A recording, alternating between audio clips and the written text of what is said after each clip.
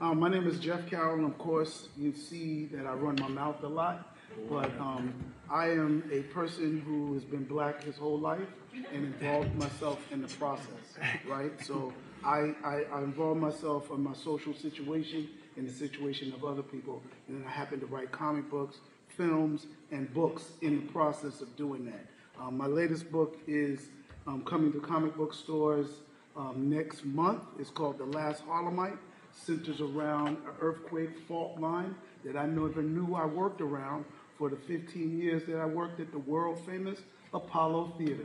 All right? So I expose the truth in the fun fiction that I have. So enjoy it. All right, great. Woo! Mr. Gifted, you're next. Yes, well, first, give yourselves a round of applause for making it to the last panel of the evening. That's what I was. With energy. With a little energy. Thank you for. Yes, still, we're trying to get to the front of the bus, but we thank you. We thank you for coming out. With that, I would just want to say peace and blessings. My name is Nasib Gifted. I'll just consider myself an empowering Afrofuturistic visionary who is an engineer by trade, educator by the day, and a comic book writer of an Afrofuturism series called P.D. Soldier and Jason, the Rose that grew from the concrete at night. I'm a father, engineer, and also founder of Black Comic and Animation Film Festival called ChemFest, where we just celebrated our 10th anniversary in Miami, Florida. So I'm definitely proud of that.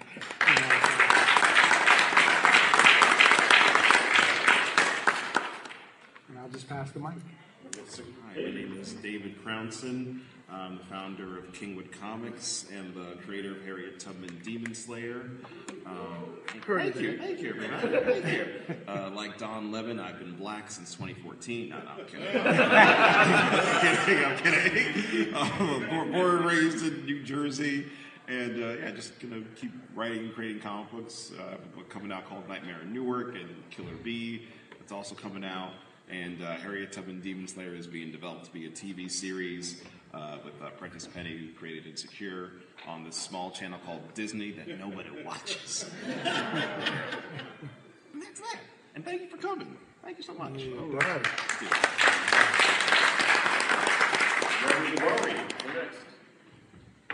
What up, y'all? Yeah, peace family. I am I'm a lot of things. A creator, musician, artist. So I'm a game developer. I have my own studio. Just released a game, working on some more. All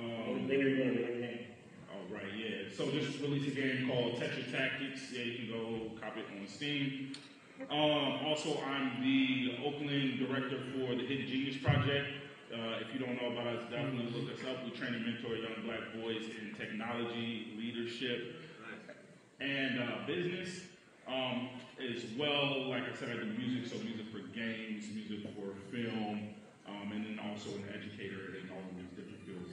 And then I also do a little bit of events as well, so game director for Afro Comic-Con, and also working on some more events that will be coming up soon. All right. My name is Carl Bernardo. I am the former executive director of Black and Gaming. Black Green Foundation. I write video games and movies. My last two projects were Street Fighter 6 and Need for Speed Unbound. I teach as my day job, and I am a futurist. My great project is I work on narrative and Nubia with Karen Hunter of Sirius XM Radio. So that's community. So that's what I do. All right. That's what I'm talking about. All right. So our idea when Jeff and me talked about this was, what is going on with black creators? Some of them create stuff and don't want to be black. Some of them want to create stuff and don't want to get to be seen. So I created some questions, asked questions. How do black creators get stuff made? How do things happen? So the panel's job is I try to give you information about how you make things, how they make things. I'm limiting their answers to less than 2 minutes. If you go over 2 minutes, I will berate you. Nah, you gotta have a shot. You gotta have a shot. Not to make This is a late night panel, right? Boring. Yeah. Shot. Yeah, shot. So I'm going to make sure that y'all know. The rule is keep your answer under 2 minutes. All right, first question from me on the board. And go. What are some strategies or initiatives that can empower Black creatives to have more control over the narratives and representation in the industry? Jeff, you're up. All right. I will say the most empowering strategy that I had was eliminating the gatekeepers by using Kickstarter. And I use GoFundMe and I've used Indiegogo. I actually used Indiegogo for the same comic that I did on Kickstarter and was not able to raise one fraction of the money. So being able to fund your product and being able to introduce it to a wide group of people and be able to create some excitement around it all happens when you see 8 days left. Come on, y'all. Who's going to, it's a rallying cry. Let's make this comic, So I think Kickstarter crowdfunding really did it for me and amongst other things. So that's 2 minutes. All right. David, you guys Kickstarter success at all? Did you use it at all? Yes. Of course. Yes. I've had 3 different Kickstarters and raised over like $60,000 on Kickstarter. But I would say just having like a social media presence and not being worried about like how many likes you get or the engagement. Just keep having like a social media presence and being online. And I say that just because like I think during the pandemic I shot this like Harriet Tubman Demon Slayer short, and I was really proud of it. And it came out looking really cool. I think one of my friends, who's a great cinematographer, shot it for me, and I was like, "Oh, this is gonna get 1 million likes. It's gonna be dope as hell." And it got like I think like 200 views or something like that. So I was like, and I put all my money and resources into it, right? And it's during like the pandemic, the lockdown, and so I went to like Wendy's to use the last $9 to buy a meal. and I'm all like, $5? Yes, I should have got it, but no, I got the classic triple. I was very sad. And one of my friends called me. It was Sebastian Jones, and he was like, "Hey man, I'm working with Prentice Penny. We saw your thing. Like it looks great. Like what are you doing with Harriet Tubman Demon Slayer?" I'm like, no. He's like, hey man, do you want to like talk about making it into a TV show? And like it could have. So I just say that because if 1 million people see your thing, if 1 million people see it and like it, it might not be the 200 people that can be effective and actually push it to be something that other people like see or develop. So have a loud social media presence, have a loud, unproblematic social media presence. And also just show off your personality, because we want to see the thing that you created, and we also want to meet you, who's behind it, and just be vulnerable. And yeah, that's it. This sounds like a great question for a PR executive. Once you join the stage, Leslie, you'd like to talk about that a little bit? Hello, everybody. I did not hear the question. My bad. Review, because I kind of got here a little late.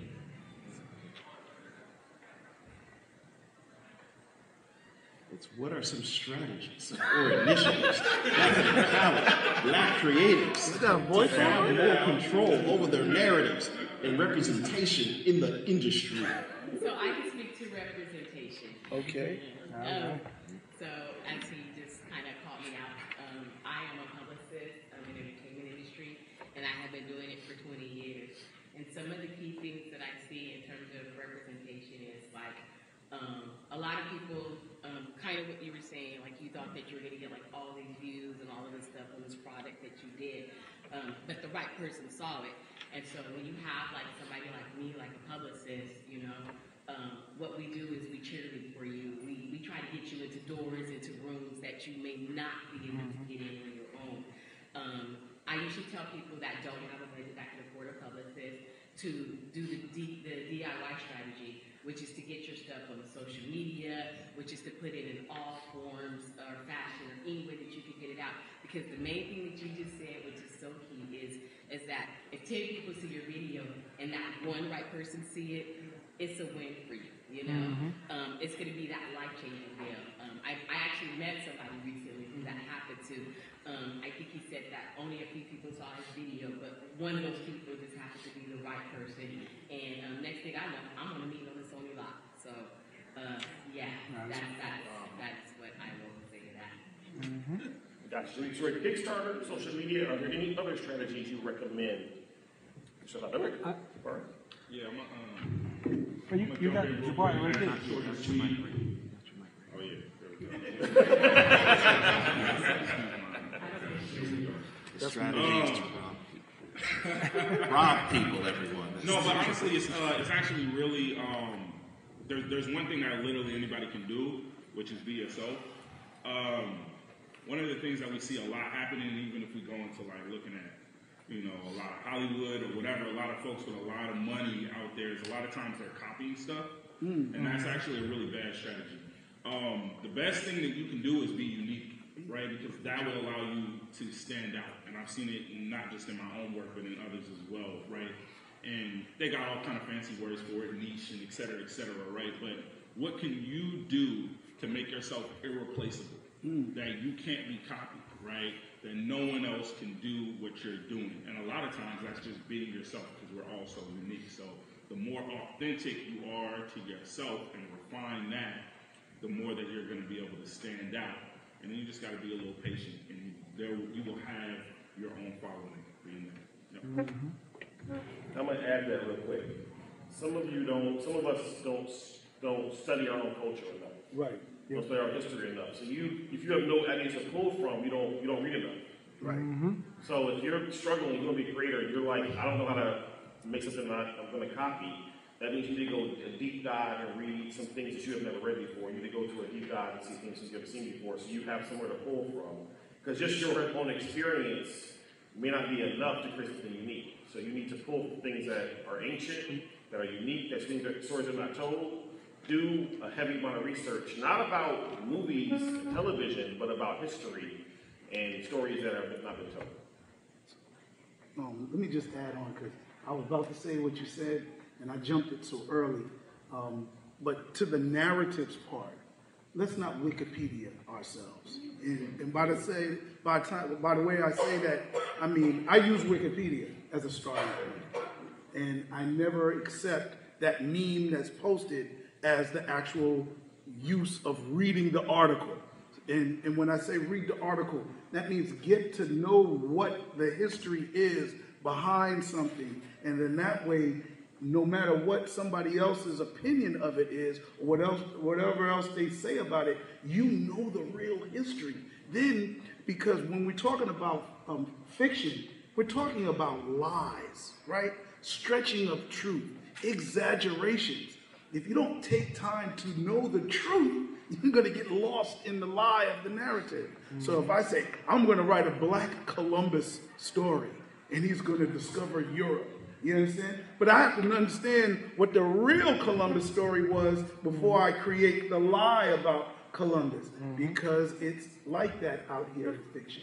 So, like you said, deep dive into it, learn the real source code of all the things that you talk about, so that way when you distort them with your exaggeration or your lie or your fictional story, you know what you're lying about. So I give you two. 50% of all cowboys are black. Right. Yeah. That's a story. That's lots of stories. But a lot of people heard that. 32% of all pirates are black. How about that? You ain't never seen a black pirate story. I haven't. Yeah. I just let My you know. bad. I live in Miami with Black Caesar. Google him. All right, next question. Should black creatives lean into the use of artificial intelligence in creative endeavors? Oh. No, don't do it. No AI. No shortcuts.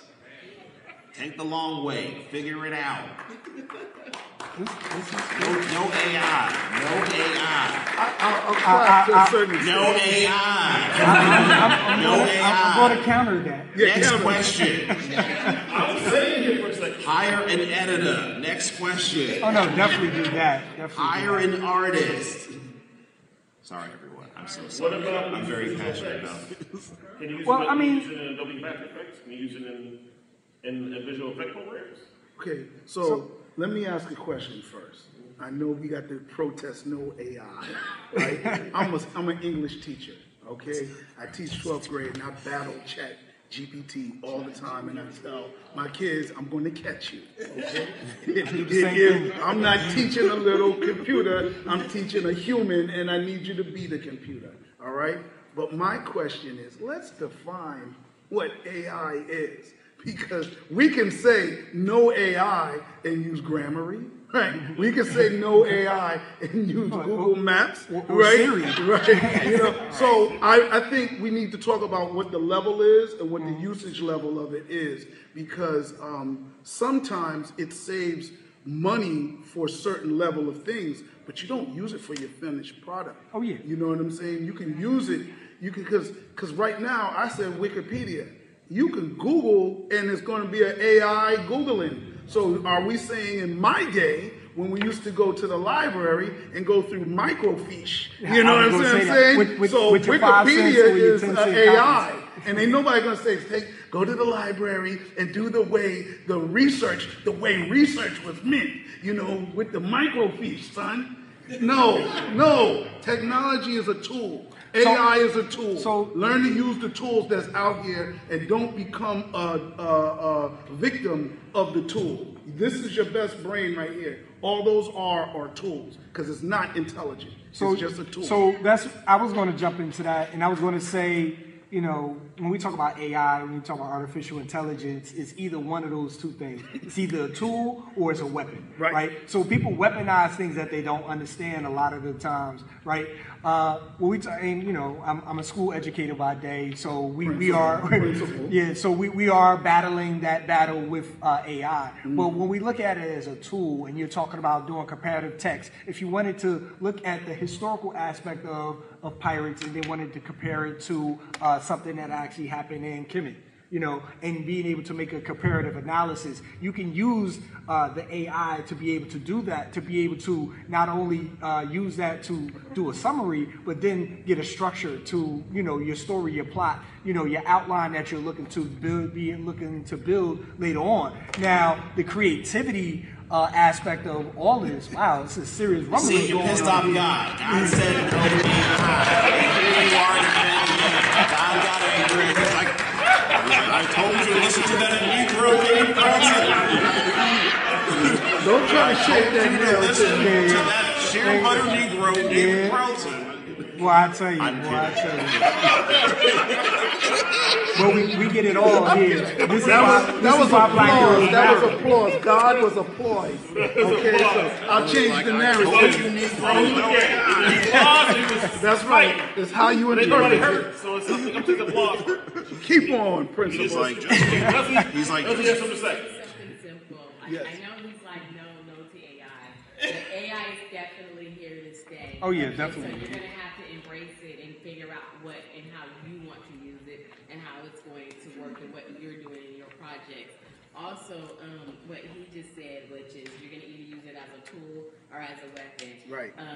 I've seen editors use it to kind of get like a guideline for a project, and then they'll come in and add their own, you know, edits or cuts to it or whatever they want to add to it. So it's definitely here to stay. So however you want to do with that information, go ahead and do what you want. I mean, I'm gonna say it like this. Honestly, we need to not be afraid of technology.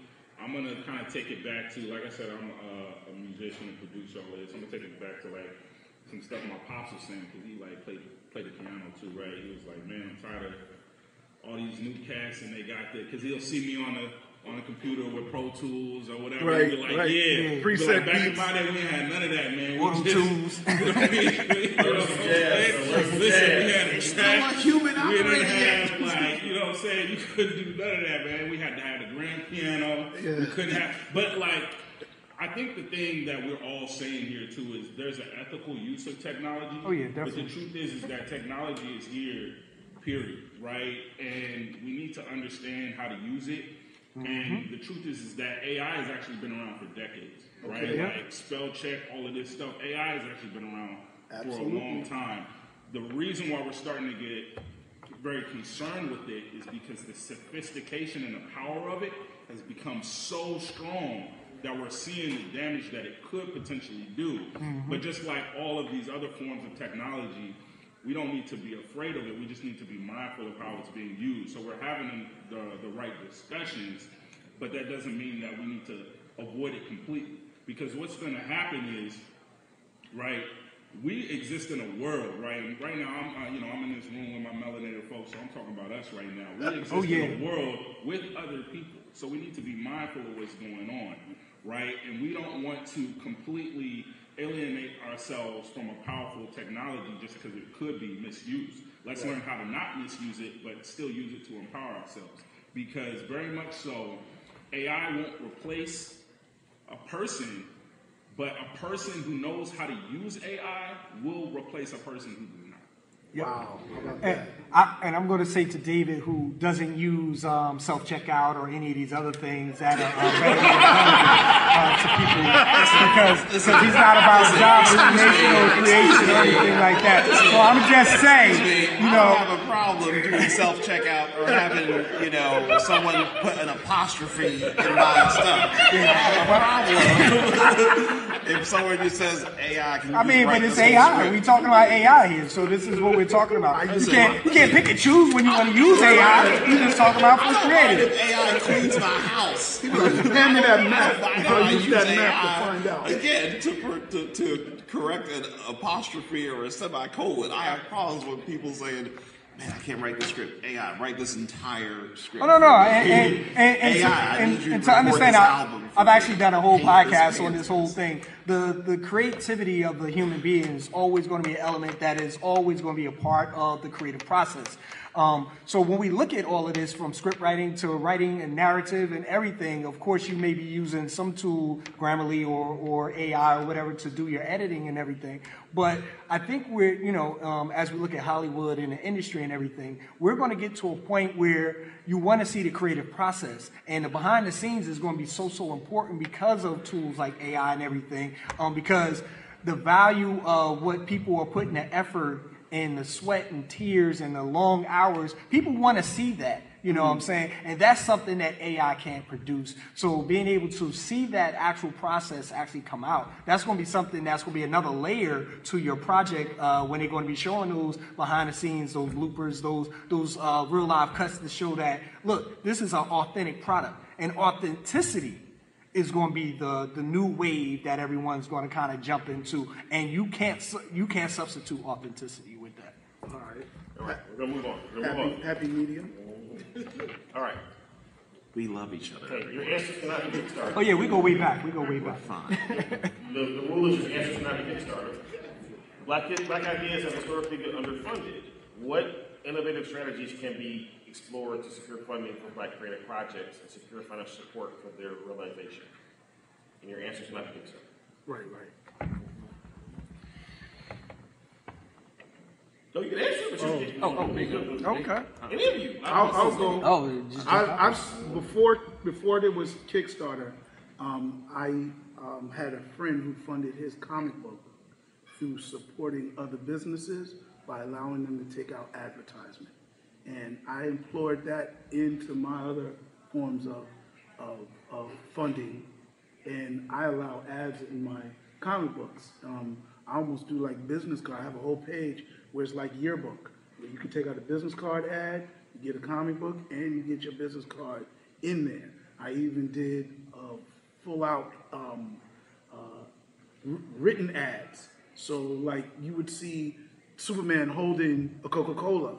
I would write one of my characters holding somebody's product if they paid me, and I put that ad in my comic book. So my friend had original Haitian patties. I did a whole thing where the kids was hungry, and I took an ad that they had did for Kool-Aid and remixed it and wrote them an original one where they was like, I want some patties. And it was like a little commercial, and it was in my comic book, So those are some creative ways, that you can fund your comic book short of selling sweet potato pies and building a college like Mary McLeod Bethune, or was it Bethune-Cookman College? So you could do a fish fry for your comic book. Those work. Go ahead and then I'll jump in. Just rob white people, everyone. on the street. Just make sure it's at night. Make sure you have someone else to help you out. Sir, run after this. No, I'm kidding. I'm totally kidding. I'm kidding. This was a joke. This was a joke. This was a joke. This was a joke. It does not reflect the opinions. This was a joke. I'll co-sign that. All right, that was a joke, everyone. Damn. I'll take that.